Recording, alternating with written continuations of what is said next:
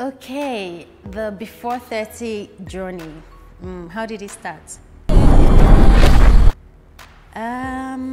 Okay, I attended the very first audition, and oh yeah, I remember. I didn't exactly get a call back. I got a call from the director saying I should come and help them read. It took me about a while to understand what he was saying, but apparently he meant I should come and assist them read while they audition other people. So he said, okay, that he would send the script to me. I should just read it and then get back to him. So I read for the first day, and then they now officially invited me for I got a call back. Let's say I got a call back, and I did mine the second day, and I got a call from the director saying, you know, I got the role, and I'm here. B430.